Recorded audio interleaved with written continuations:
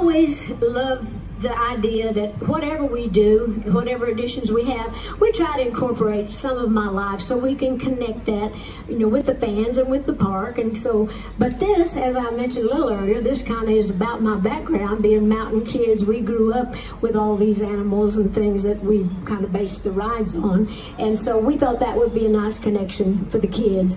But everything on the park has a little something to do with me. Hopefully, don't you think so? Yeah, absolutely. And it's really about more of those childhood memories and the family time together.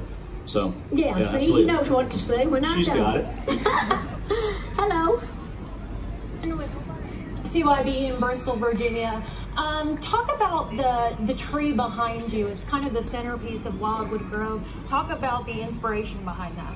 Well, I know that when we first started planning this, I remember Craig. Remember when you laid out all those plans and showed us this, and we thought, well, since I love the butterflies, I used to always chase butterflies when I was a little kid. Used to trail off and get lost in the woods, and Mom was always aggravated because she'd be scared, thinking I was lost forever.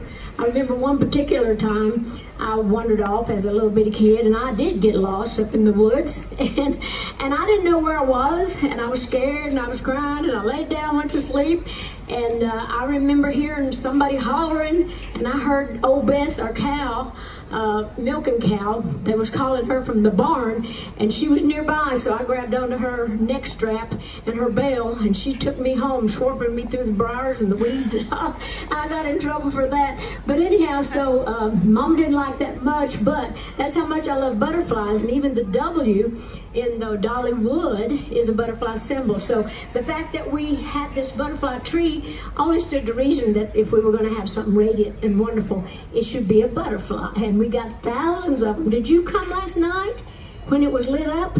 It's beautiful at night. Pretty in the day, but beautiful at night. You got to come at night. Okay, so is that good? Hello there. He's stepping forward.